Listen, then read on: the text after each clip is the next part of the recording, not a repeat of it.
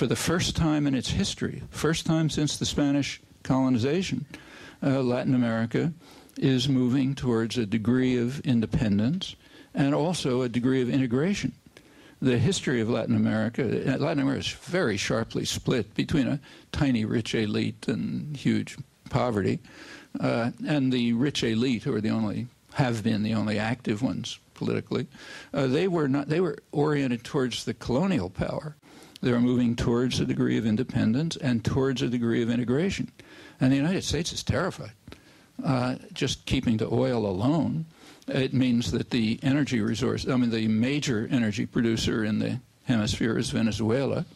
The U.S. kicked the British out under Wilson, Woodrow Wilson's known as Wilsonian idealism.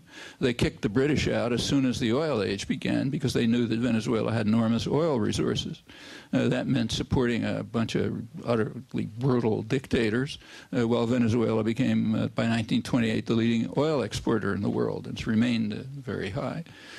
Venezuela is now going towards independence, and the United States is frantic. That's why you have this hysteria about Chavez. It's not because he's attacking anyone or anything like that. It's hysteria because he's not following orders. It's kind of like Serbia, but much more serious, because this is a big energy producer. Furthermore, it influences others. The major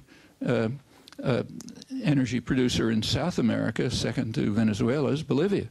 Well, you know, what just happened there? They're moving towards independence as well. And in fact, the whole region from Venezuela down to Argentina is pretty much out of control.